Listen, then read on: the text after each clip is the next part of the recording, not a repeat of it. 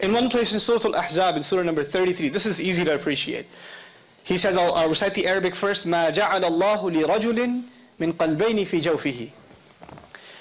Allah, the one to be worshipped and obeyed, did not place two hearts inside of any man.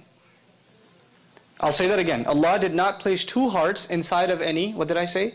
Man. So obviously, who's being excluded here?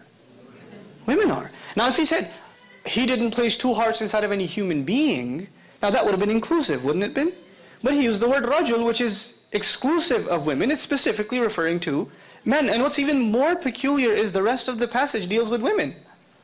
It's very interesting. The rest of it deals with spouses and all of that. But the first part of it is particularly assigned to men. The other thing that's also peculiar, and I want you to remember, is that when hearts are mentioned, now where are hearts located? In the chest. And this is actually a figure of speech used in the Qur'an all the time. Al-qulub allati fi as-sudur. Hearts that are in the chests.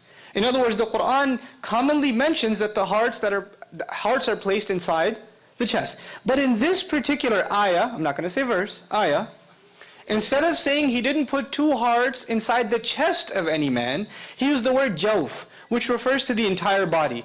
It's not a restrictive term to the chest. He said anywhere inside of him, he did not place two hearts. Now this is the two peculiarities I wanted to bring to your attention. And this is kind of obvious, because a woman can get pregnant. And if she does, she can have two or more hearts. But when she has those two hearts, they're not in her chest, but they are inside of her. So jawf is more appropriate. Subtlety in language.